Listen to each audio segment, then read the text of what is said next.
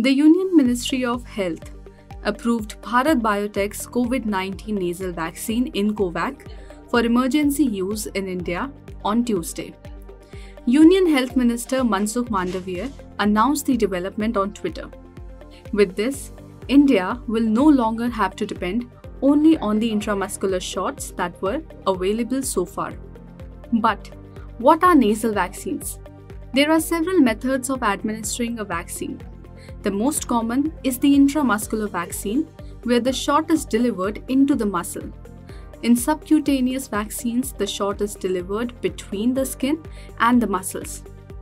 Vaccines may also be delivered orally, as in the case of polio drops. However, in nasal vaccines, the shot is sprayed into the nostrils and inhaled.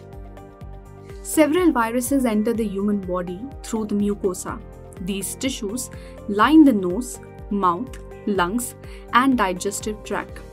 When it enters the body, the immune cells get activated and flock to the site of infection to stop its spread.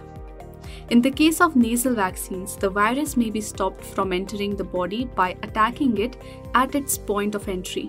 When a vaccine is administered to a human body, the B cells in the blood start churning out antibodies. The most important of these are called IgG antibodies.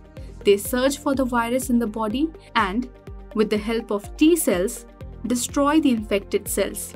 B cells, however, also reside around the mucosal tissues. When a nasal vaccine is administered, they form another type of antibody, IgA. IgA, with T cells, destroys the pathogens in the airway only. Also, they memorize the pathogen and prevent it from entering the body ever again. There are three main reasons why nasal vaccines are better than intramuscular ones. First, these vaccines reduce the administration cost as they do not need syringes and needles. Second, nasal vaccines can be easily self-administered. They do away with the dependence on trained individuals. Third, as the virus is not allowed to enter the body, the symptoms, if any, are mild. Bharat Biotech's INCOVAC will have a 2-dose schedule. The first dose would involve a total of 4 drops with 2 in each nostril. The second dose will have to be repeated within 28 days. The second dose would also involve a total of 4 drops, 2 in each nostril.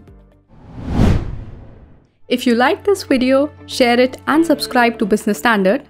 For more news, views and insights, log on to www.business-standard.com. Do also follow us on YouTube, Twitter, Facebook, Instagram, Telegram and LinkedIn.